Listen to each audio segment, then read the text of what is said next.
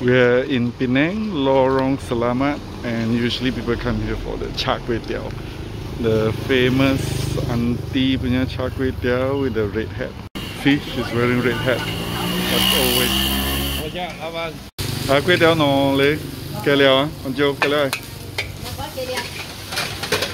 Here it comes. Wow. I ordered the Ka Liu one extra.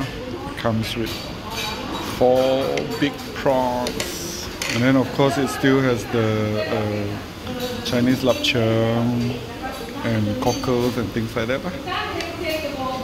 But for 13 ringgit, it's damn worth it. I think some people say expensive, but if you know the price of prawns, you know this is not expensive.